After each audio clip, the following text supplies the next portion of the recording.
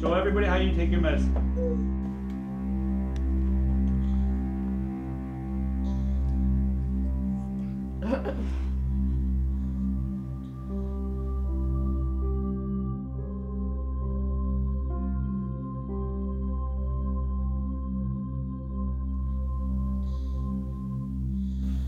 I would see that these children are starving, they don't have food, they don't have families, and I would recognize that what we had in our house, and the reality that it absolutely made no sense that these children live like that when we have so much.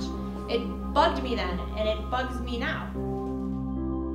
Anastasia's from Ukraine, from Crimea, Ukraine, and Irina's from Kharkiv, Ukraine. And Samuel, Seth, and me are biological. Hello. Hey.